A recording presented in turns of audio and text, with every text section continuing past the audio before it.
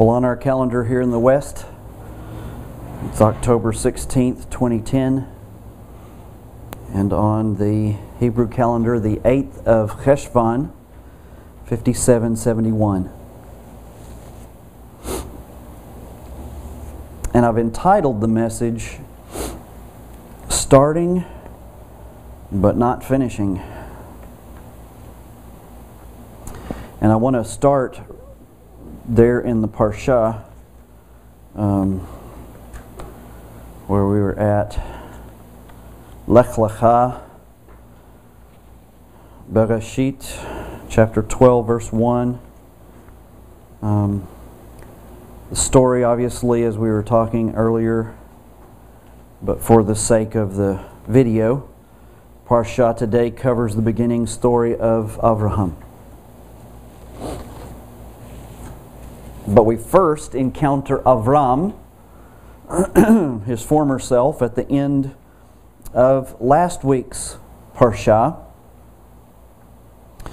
And if you go there to chapter 11, verses 31 and 32, we have some verses here that say, Terach took his son Avram, his son Haran's son Lot, and Sarai, his daughter-in-law, his son Avram's wife, and they left Ur of the Kasdim to go to the land of Canaan. But when they came to Haran, they stayed there. Now, sometimes I've wondered, did they name the place where they stayed Haran after his son, or did he name his son after the place? It doesn't tell us that, but anyway. They stayed there. Terach lived 205 years, and he died in Haran. The question that we have to ask, considering the fact that in the following verses, we read about an encounter with God between Avram and God, where God says, basically, He doesn't tell him where he's going to go, but the destination is Canaan. You have to ask the question, so then why did Terach leave Ur of the Kasdim to go to Canaan? The text doesn't tell us, but there is a lot of speculation amongst the rabbis, and some of that speculation, I think, is potentially true. And that is, could it have been that Terach received the call first from God to go to Canaan? I think that possibly he did. And I think that it's not only conceivable but probable. And I think that the reason the story reads the way that it does is only because Terach didn't finish what he started. And it says he stopped. And I think he took second best. And I think, you know, there are some linguistic indicators here for this theory. Number one, if you read the listing, the generations, as the scripture likes to call them, if you read the generations, here's how most of them read.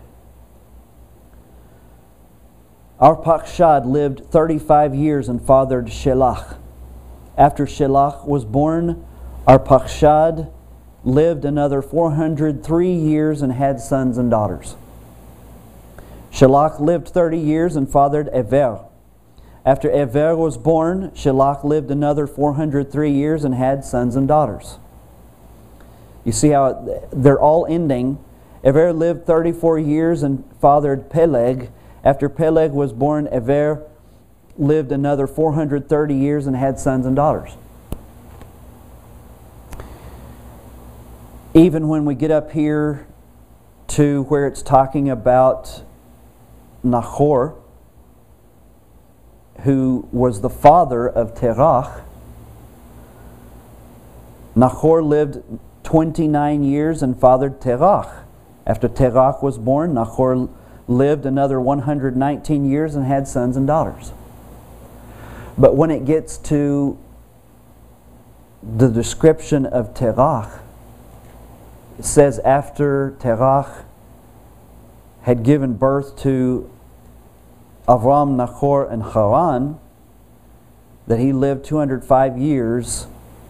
It doesn't say, and he had sons and daughters. It makes a point of saying, and he died in Haran. There is an emphasis being placed on the location where he died, because it's significant. Okay? In other words, he was not supposed to die in Haran. He was supposed to die in Canaan.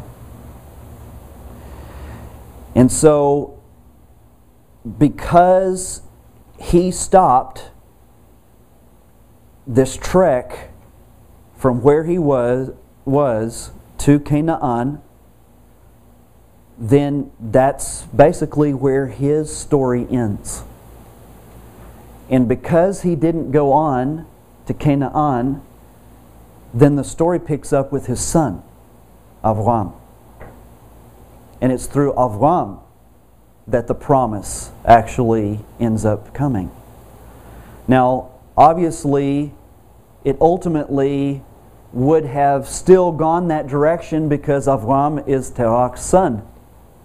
And it would have been Terach and Avram and Yitzchak and Yaakov. But this story could have read differently. It could have been the story of Terach having the encounter with God and believing God and following through with what God told him to do instead of Avram.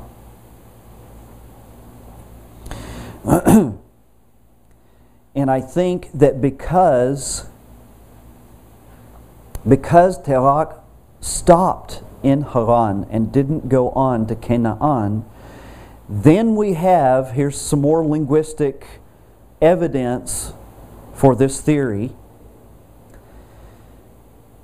is found in chapter 12, verse 1, where Adonai speaks to Avram and he makes a pointed statement to him. Get yourself out of your country, away from your kinsmen, and away from your father's house. Okay, he could have just said, okay, Avram, pack your stuff and go. But there is a pointed statement being made here, get away from your father's house. Why? Well, one thing was Terach was an idol maker. Okay? So Terach was, for all intents and purposes, a pagan.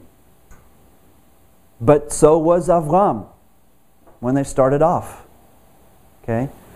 And so there was this potential in Terach, even though he was an idol maker, that had he turned his attention to the one true God and turned away from all of the idols and done what God had told him to do in going to Canaan, it could have been the story of Terach instead of Avram. Avram obeyed. And God was saying, I want you to make a break. I want you to make a break and a separation between you and your family, because your family, your father's house, your father didn't follow through with what was asked of him I want you to separate yourself from that, and I want you to be a different person. I want you to fulfill what's being asked of your family.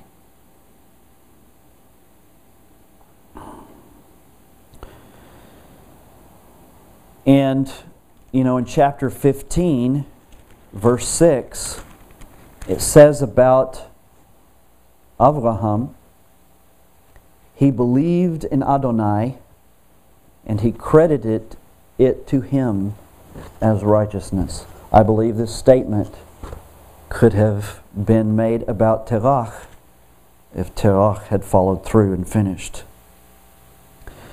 But Avram did not quit. We find out that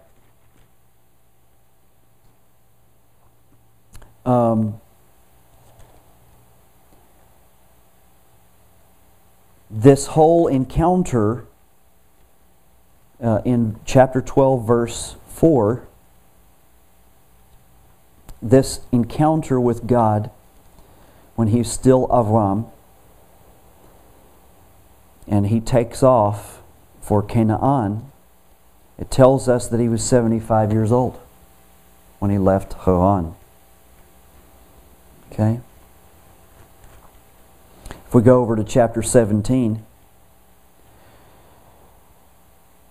we see that it says, when Avram was 99 years old, Adonai appeared to Avram. So, within just a few words and a couple pages, 25 years have passed. And Avram is still holding on to that initial encounter that he had had with God. Still believing, still waiting to see what was supposed to happen, and still believing. It just, that's the reason why chapter 15 says verse 6 says what it does about him. Now I want to compare that, though, to his nephew's behavior. And next week's Parsha, like we talked about, deals with the destruction of Sodom and Amorah. And we see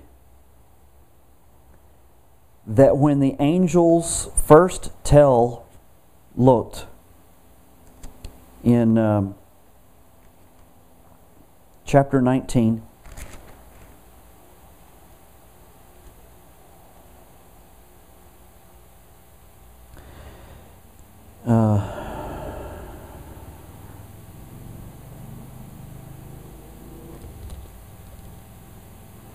verse 14, it tells us that when the angels gave him the message, his initial response was that he basically became a preacher for the angels. It says, Lot went out and spoke with his sons-in-law who had married his daughters and said, "Get up and leave this place, because Adonai is going to destroy this city." But of course we know his sons-in-law, it says, didn't take him seriously. Okay? Now that was his initial response. So he believed what the angels were telling him. He rushed to his sons-in-law and said, You got to get out of here, because God's going to destroy this area. But we see in verse 16 what happened to him the next day. It says, but he dallied. So the men, or the angels, took hold of his hands, his wife's hand and the hands of his two daughters. Adonai was being very merciful to him, and led them, leaving them outside the city. When they had brought them out, he said, "Flee for your life. Don't look behind you, and don't stop anywhere in the plain, but escape to the hills. Otherwise you will be swept away." And then Lot argues with them. So not only does he dally about getting out, but he argues with what they told him to do. And he says in verse 18, "Please, no, my Lord. Here your servant has already found favor in your sight, and you have shown me even greater mercy by saving my life. But I can't escape to the hills, because I'm afraid the disaster will overtake me and I will die." Now wait a minute. Who was it that was saying it'd be a good thing for you to go to the hills? It wasn't just some human being that was coming up with a good idea. This is a message from God. Go to the hills and you'll be safe. "Look, there's a town nearby to flee to, and it's a small one. Please let me escape there. Isn't it just a small one? And that way I will stay alive." He replied, "All right, I agree to what you've asked. I won't overthrow the city of which you have spoken. Hurry and escape to that place, because I can't do anything until you arrive there." For this reason, the city was named Zoar, which means small. By the time Lot had come to Zoar, the sun had risen over the land, and of course God brings the judgment. Now, let me show you something else. Let's go down to verse 30.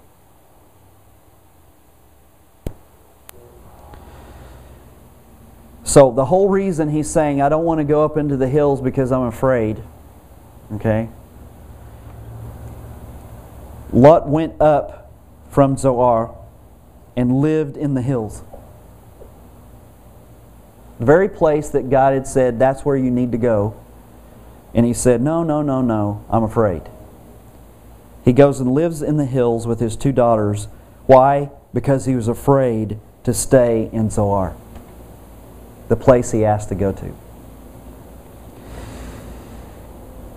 This is the kind of... I'm showing you this in contrast to Avraham, because this is the way not to do it. Okay?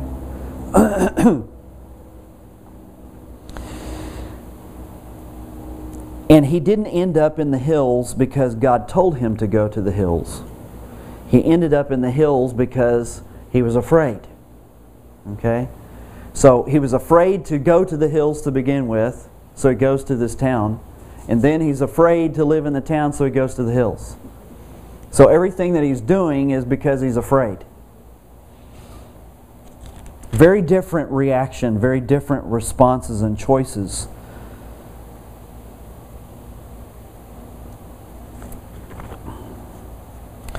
And then I also want to take a look at Shaul Melech, King Saul. And where I want us to go is Shmuel Aleph, 1 Samuel.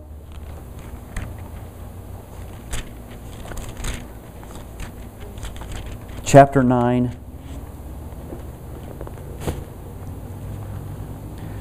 To begin with, we're going to read chapters 9 and 10 to give you an idea of what Shaul was like in the beginning. And then we're going to look at how he finished.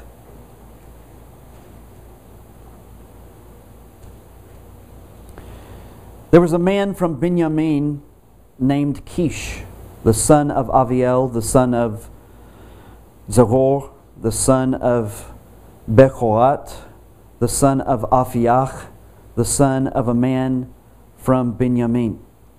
He was a man of substance and brave as well. He had a son named Shaul, who was young and good looking. Among the people of Israel there was no one better looking than he. He stood head and shoulders taller than anyone else in Israel. Once the donkeys belonging to Kish, Shaul's father, got lost. Kish said to his son Shaul, Please take one of the servants with you. Go out and look for the donkeys." He went through the hills of Ephraim and the territory of Shalishah, but they didn't find them. Then they went through the territory of Sha'alim, but they weren't there. They went through the territory of Benjamin, but didn't find them there either. On reaching the territory of Tsuf, Shaul said to his servant with him, "Come, let's go back. Otherwise my father will stop thinking about the donkeys and start worrying about us." His servant replied, "Here now, there's a man of God in this city, a man who is highly respected, and everything he says proves true. Let's go to him. Maybe he can tell us something about where we should go." "But look," Shaul said to his servant, "if we go to the man, what can we bring him? We've used up all the bread in our packs, and there's nothing for us to give the man of God. What do you have left?" The servant replied again to Shaul, "See, I have here in my hand a silver quarter shekel, or 1/10 of an ounce.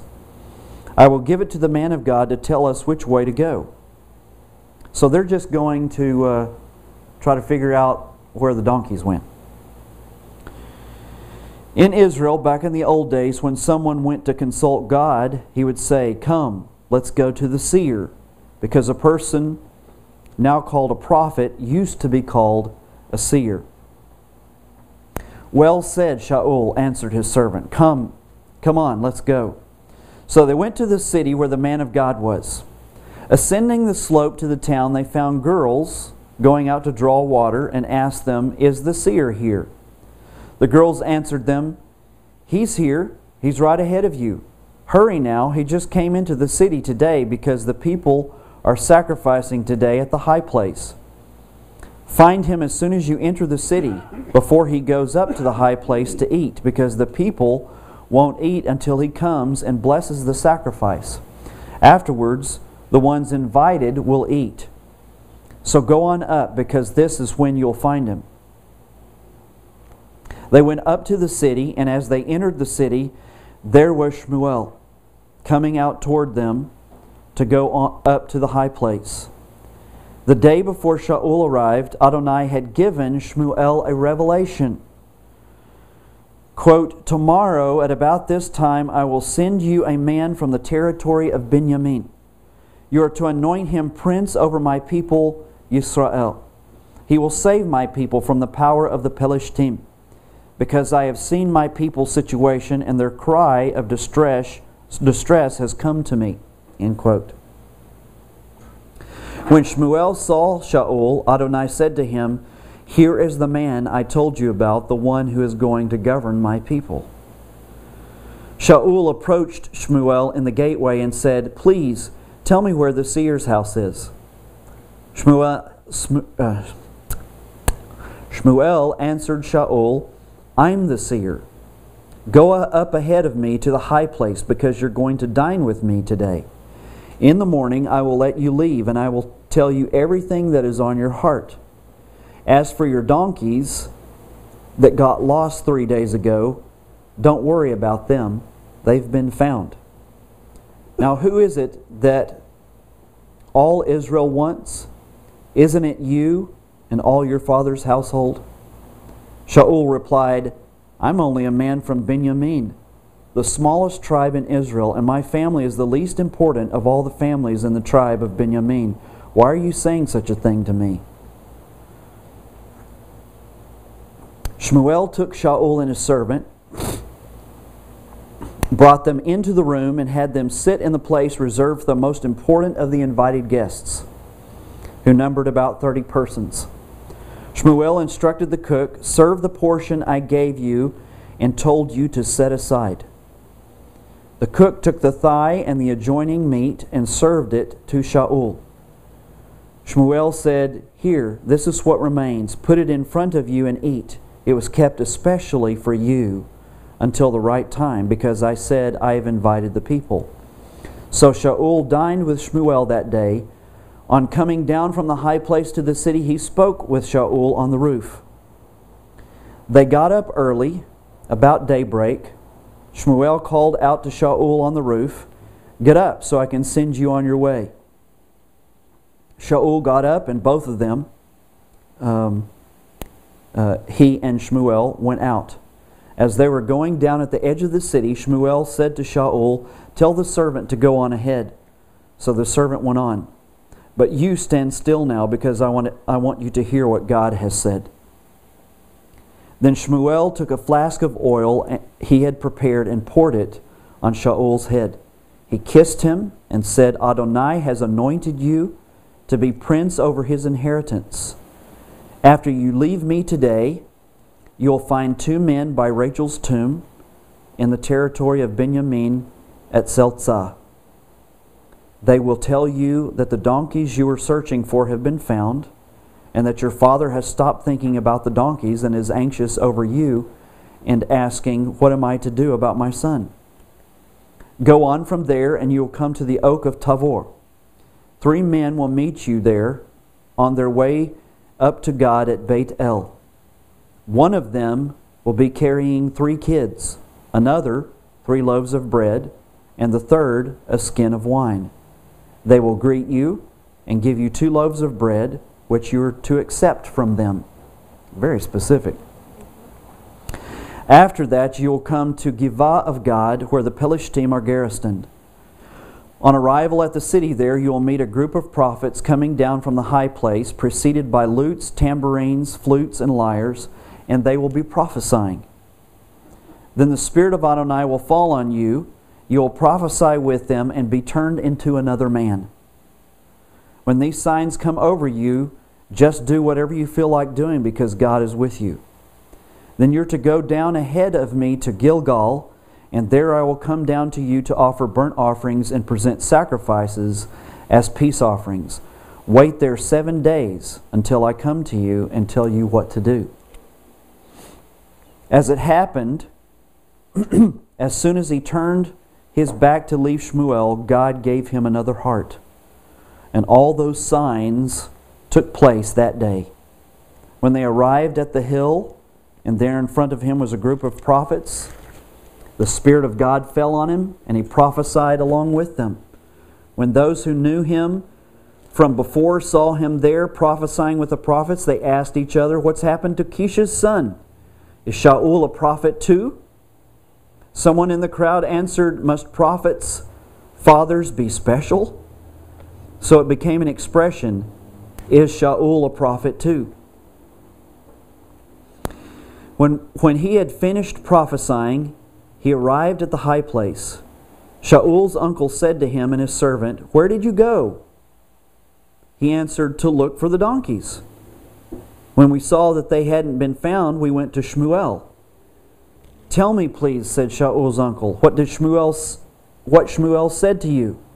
Shaul answered his uncle, "He told us that the donkeys had been found, but said nothing to him about the matter of his being made king." Shmuel summoned the people to Adonai in Mitzpah. He said to the people of Israel, "Here is what Adonai, the God of Yisrael, says. I brought Yisrael up from Egypt. I rescued you from the power of the Egyptians and from the power of all the kingdoms that oppressed you. But today you have rejected your God, who himself saves you from all your disasters and distress. You have said to him, 'No, put a king over us.' So now present yourselves before Adonai by your tribes and families." So Shmuel had all the tribes come forward, and the tribe of Benjamin was chosen, more than likely by lot. He had the tribe of Benjamin come forward by families, and the family of the Matri was chosen, and Shaul, the son of Kish, was chosen. Now listen to this. "But when they looked for him, he couldn't be found. They asked Adonai, 'Has the man come here?' Adonai answered." So they had to ask God, "Where is this guy?" Adonai answered, "There he is, hiding in among the equipment." They ran and brought him from there, and when he stood among the people, he was head and shoulders taller than anyone around. Shmuel said to all the people, "Do you see the man Adonai has chosen, that there is no one like him among all the people?" Then all the people shouted, "Long live the king!" Shmuel told the people what kinds of rulings should be made in the kingdom, then wrote it on a scroll and set it down before Adonai. After that he sent all the people away, everyone to his own home. Shaul too went home to Giv'ah, accompanied by warriors whose hearts God had touched. True, there were some scoundrels who said, "How can this man save us?" They showed him no respect and brought him no gift, but he held his peace. This is how he started. God pouring out His Spirit on him, changing his heart, making him into a different person. He was a shy kind of guy that wanted to hide from everybody. And they had to basically drag him out to even do the ceremony of making him king. And yet it's not very long before he changes. And all of this goes to his head. And in chapter 15, verses 1 through 23, Shmuel said to Shaul, "Adonai sent me to anoint you king over his people, over Israel. Now listen to what Adonai has to say. Here's what Adonai Tzvaot says. I remember what Amalek did to Yisrael, how they fought against Yisrael when they were coming up from Egypt.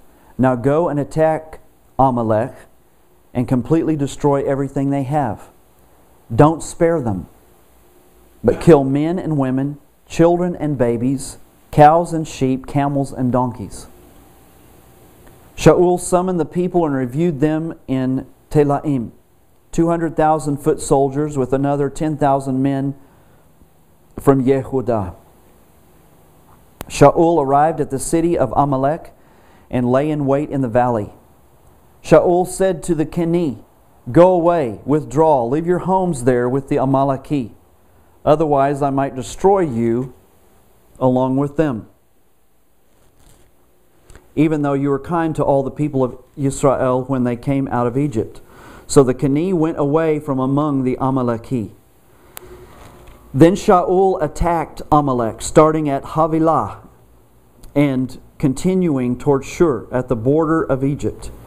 He took Agag, the king of Amalek, alive, but he completely destroyed the people, putting them to the sword. However, Shaul and the people spared Agag, along with the best of the sheep and cattle, and even the second best, also the lambs and everything that was good. They weren't inclined to destroy these things, but everything that was worthless or weak they completely destroyed.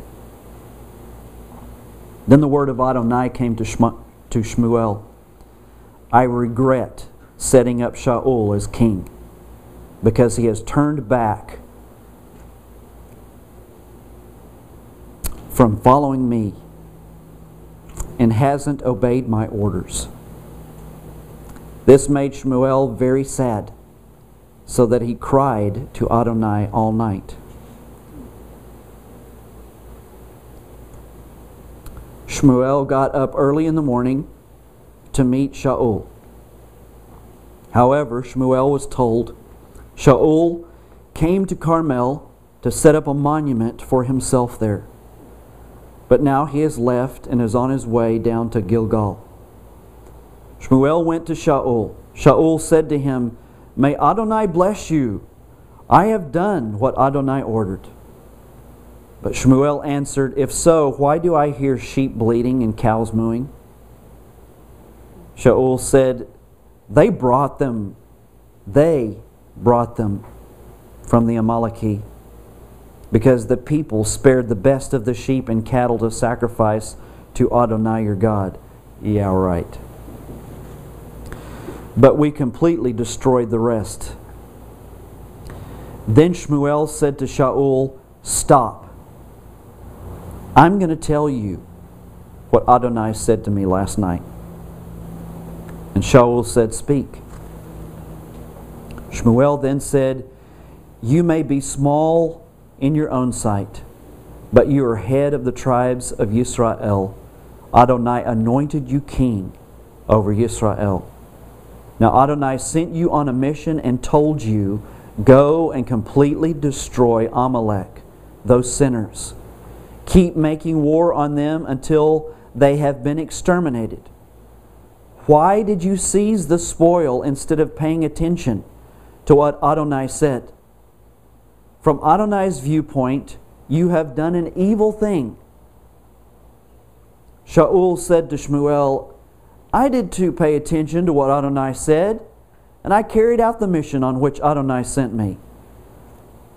I brought back Agag, the king of Amalek, and I completely destroyed Amalek, but the people took some of the spoil, the best of the sheep and cattle set aside for destruction, to sacrifice to Adonai your God in Gilgal. Shmuel said, does Adonai take as much pleasure in burnt offerings and sacrifices as in obeying what Adonai says? Surely obeying is better than sacrifice, in heeding orders than the fat of rams. For rebellion is like the sin of sorcery, stubbornness like the crime of idolatry. Because you have rejected the word of Adonai, He too has rejected you as king.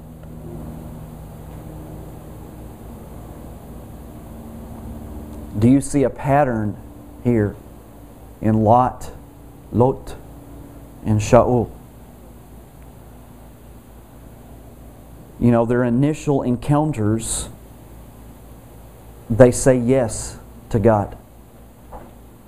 But then at some point in time, they end up insisting on doing things their own way. And as a result, things go very badly for them. I didn't finish the story with Lot, what ended up happening with him. But that story goes on to talk about his two daughters getting him drunk on two different occasions, having sex with him, and from those two unions came two people groups with whom Israel had to fight constantly. They were a thorn in Israel's side. Okay? And in this case, we know the story of Shaul. Obviously, we don't have time to read all of this and what happens with David. You know, when David comes along and God says, you're going to take Shaul's place. And David just keeps pursuing God and pursuing God's timing on doing everything. He won't do anything until God tells him to. And Shaul's spending all of his time trying to kill David. And we know that Shaul is tormented with demons.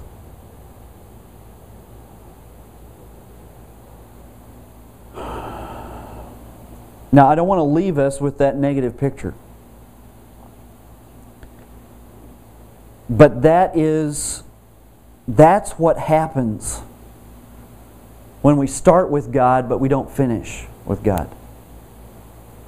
When we say yes in the beginning, and then once we get on down the road, we start doing things our own way and not asking Him for His input, for His guidance in our lives.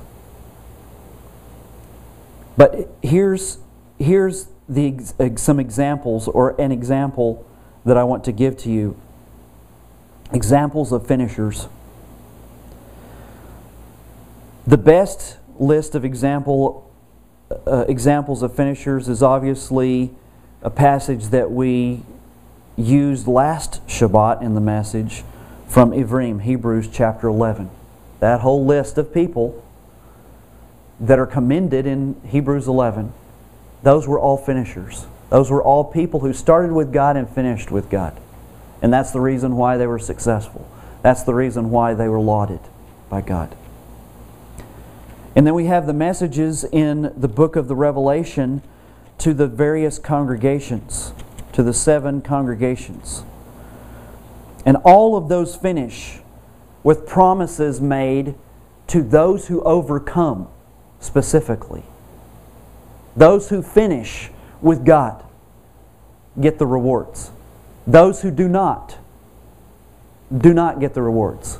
And in fact, in some of the instances, He threatens severe punishment if they don't comply with His wishes.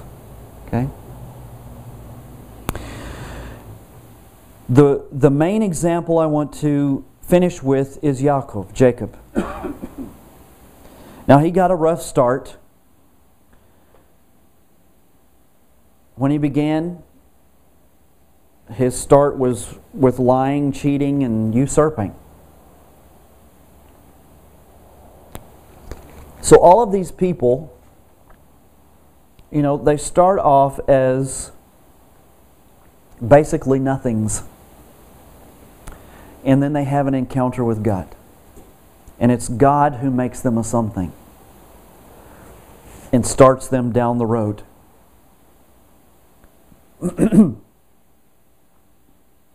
And Yaakov became mature through the situation where he had to flee from Esav, his brother, who wanted to kill him, and go live with his uncle Lavan. And through that 21 years that he's there with Lavan, God works maturity into him. So that by the time that he is ready to leave Lavan, he's actually a very different individual than he was when he got there. And of course, years can do that for us. But I want us to look at something that is easy to miss in Bereshit, Genesis, chapter 33.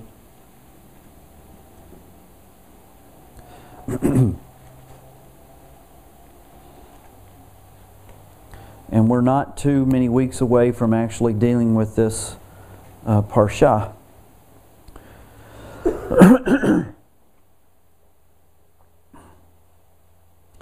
Bereshit chapter 33, verses 16 and 17. This is after Yaakov's encounter with God, the wrestling match. This is after his encounter with his brother. And now he and his brother are parting ways. And Esav says, I'm living in Seir. Come on up and live with me in Seir. There's plenty of room. We can both be there. And Yaakov can't help but put that last little lie in there. He says, "Sure, brother, I'll be there." Of course, he never shows up. Instead, it says in verses 16 and 17 of 33. So Esav left that day to return to Seir. Yaakov went on to Sukkot, where he built himself a house and put up shelters for his cattle. This is why the place is called Sukkot, or shelters. Now, why is this significant? This is significant because potentially at this moment in time, this is a Haran situation for Yaakov, where Terach ended up on his way to Canaan, but stopping in Haran and settling there and living there and dying there and not going on to Canaan. Yaakov stops in Sukkot.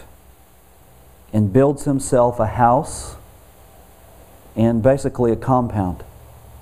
Okay? And Yaakov's story was in jeopardy at this moment in time, because this was not where God was leading him. This wasn't his destiny.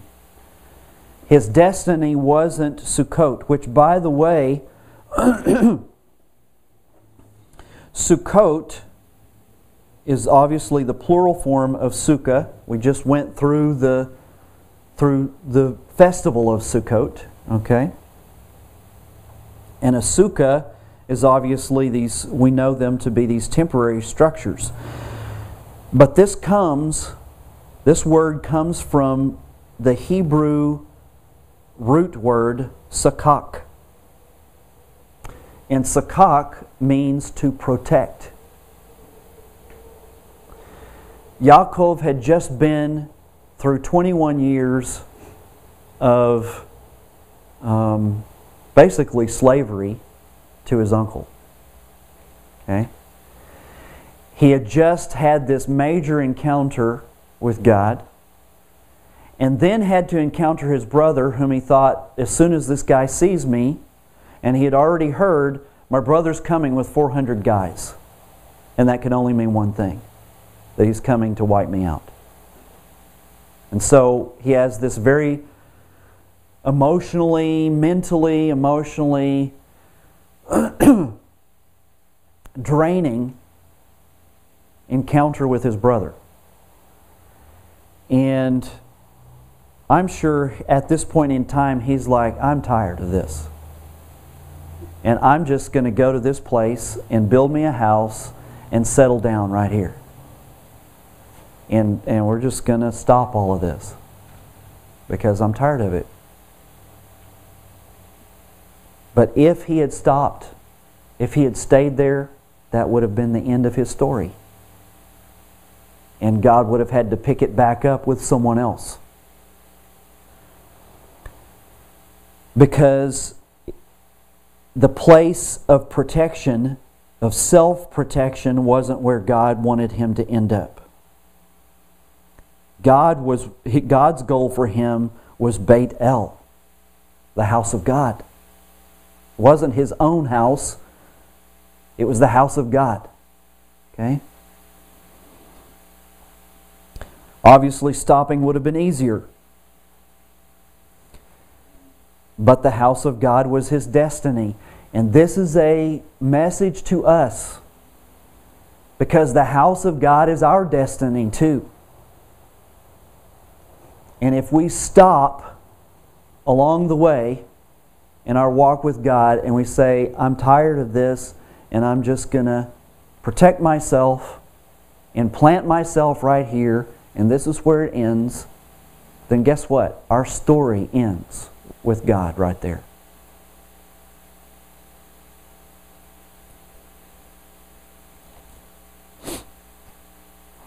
And what most people don't realize and don't recognize and see as they're reading through this story, even though it was at the moment that Yaakov was wrestling with God that God changed his name to Yisrael. As you read through the story of Yaakov after that, it continues to use his name Yaakov to describe him until when? Until he arrives at Beit El. Once he arrives at the destiny that God had for him, that's when the change actually starts occurring in the Scripture, and it starts calling him Yisrael.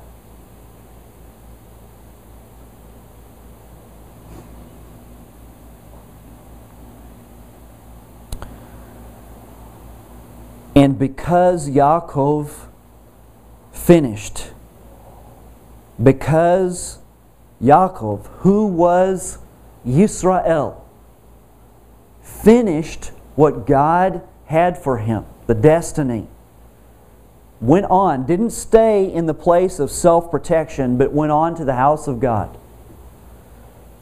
we have what we have today.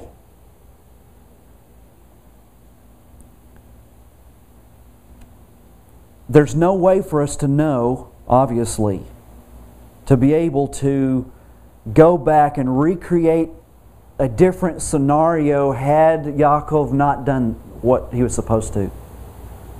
We don't know what would have happened, but the story would have been very different.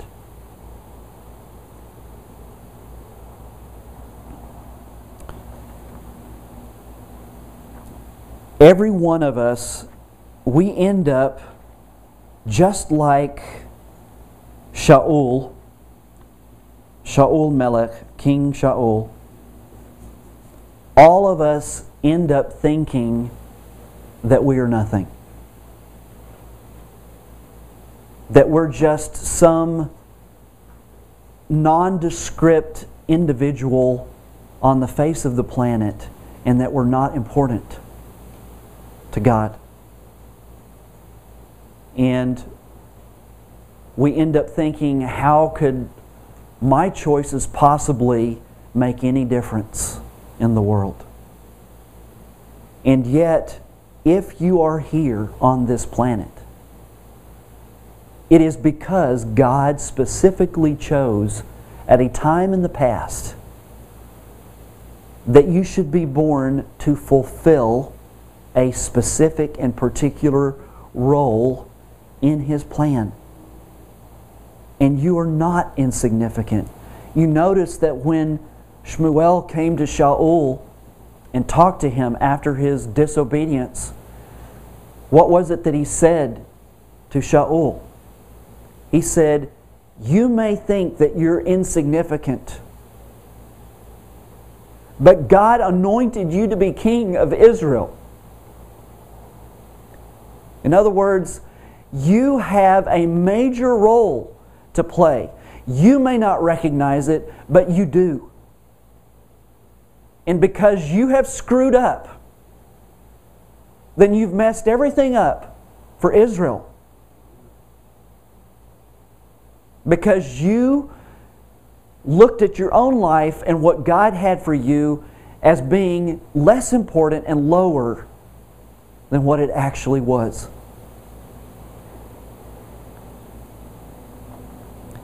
Every one of us, at all times, as we've talked about so many times in the past, we all are constantly standing in spiritual terms before the tree of life and the tree of the knowledge of good and evil. And we're constantly making a choice as to which of those trees we're going to pick the fruit of and eat.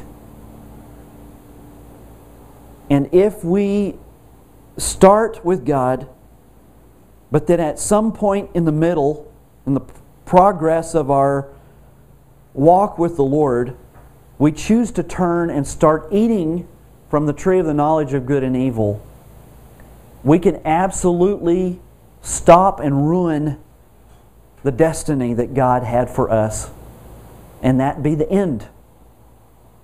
And God doesn't ever want that to be the case in our lives. So as believers, even in our mundane, seemingly mundane daily lives of having to do dishes and clean the house and go to work and all of those kinds of things, it is imperative for us to remain in God as we go through our lives. You realize that for Avraham, 25 years went by where nothing significant happened. Okay? God came to him, made some statements to him. 25 years goes by and there's silence from God until God appears to him again. What was Avraham doing in those 25 years? We don't know specifically, but we do know he was being faithful to God and to what God had told him 25 years previous. That's the toughest thing. Is to keep on going, to be faithful to God even when He seems distant from us. Can you imagine, put yourself in that place? You hear God once, and then you don't hear from Him again for 25 years. Would you keep on? Would you be faithful to what God had said to you?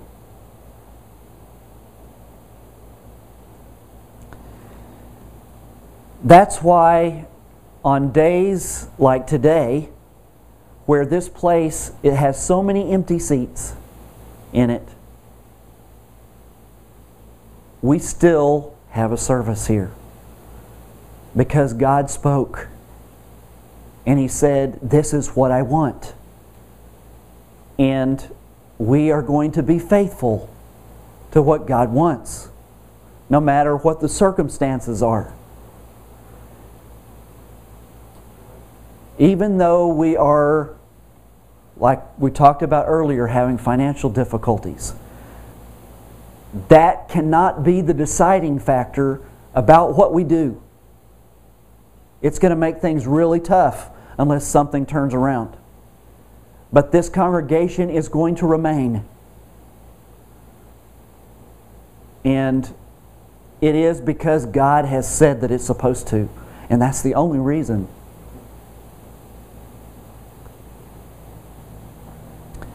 That has to be the determination that you have in your life.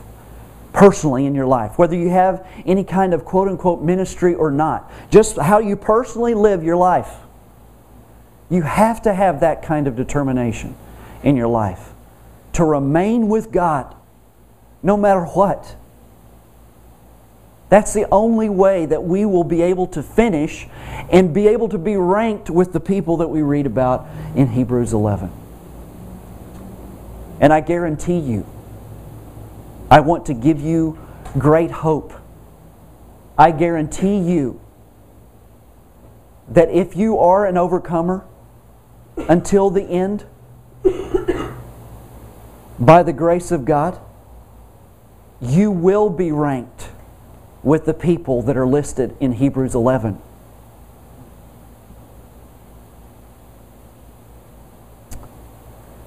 That's a promise from God.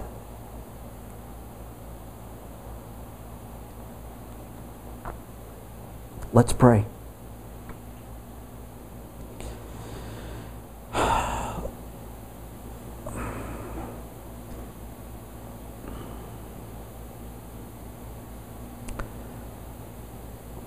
Abba, each one of us have unique stories as to how we started in our relationship with You. But at some point in time, the reason why we're all here is because at some point in time, we had some kind of encounter with You, in which You intervened in our lives and You called us to be different and to be special people who would fulfill a destiny for You.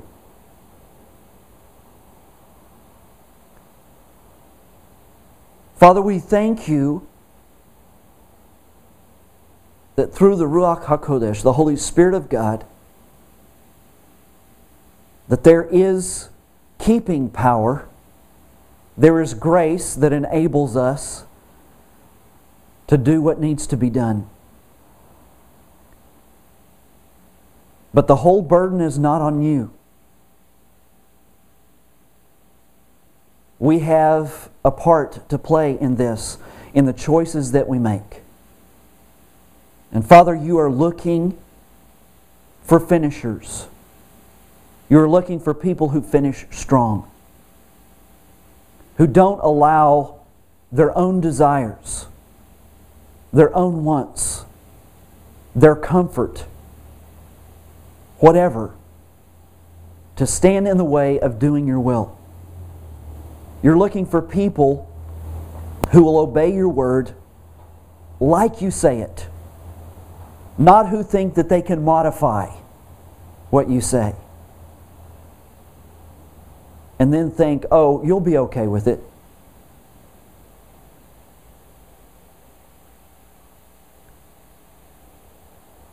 Father, we delight in you,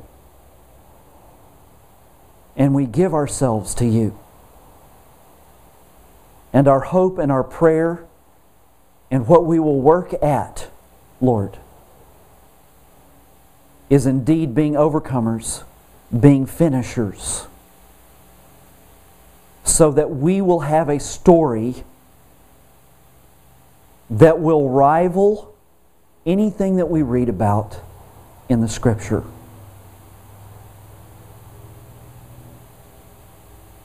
And Father, thank you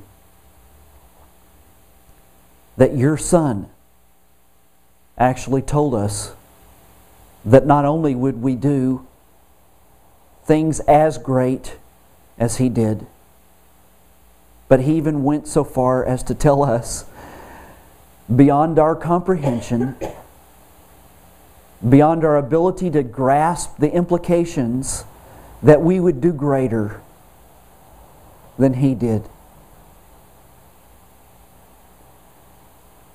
Father, we believe. We can't see it with our eyes. At least we haven't seen it so far. But if you said it, we believe it. And we know it's going to happen. So, Father, our heart cry and our desire is that just as we started with you, we will finish with you. In Yeshua's name. Amen. The Lord bless you and keep you. The Lord make His face shine on you and be gracious to you. The Lord lift up His countenance upon you and give you peace. Yevarechek Adonai v'yishmarecha. Ya'er Adonai panav alecha v'yichunecha. Isa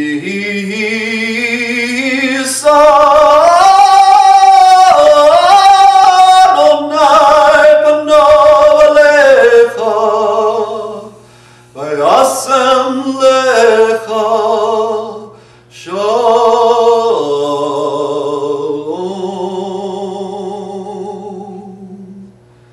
B'shem Yeshua Mishikenu Adonenu Tzidkenu Yeshuatenu Sar Shalom. In the name of Yeshua, our Messiah, our Lord, our righteousness, our salvation, the Prince of Peace. Amen.